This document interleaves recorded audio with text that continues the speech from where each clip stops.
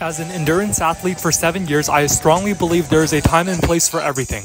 Whether it would be lower intensity recovery days or high intensity hardcore double training sessions. This is how I'm training for the start of my taper week, as I later taper down to fully recover to be in peak shape for my Sunday 10K race.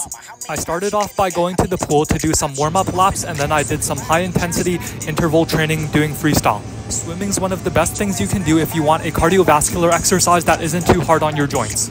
After having lunch and taking a quick break, I immediately went over to my second training session, which is a 30-minute steady state run. The goal of this run was just to get the legs spinning, keep it light and easy so that you are running at a conversational pace, and it was a really good feeling. Now, I know what you may be thinking, Hong, is it necessary to do doubles for any sort of endurance sport? And the answer to that is yes, but also no.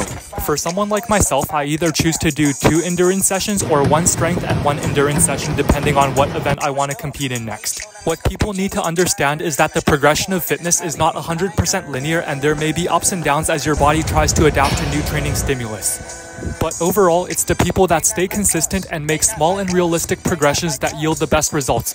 So, to my fellow endurance athletes, do you train doubles? If so, why or why not? Comment down below the word double and I will send you a free training guide on how to improve your endurance times. Thanks for watching, you guys, and I'll see you on the next one.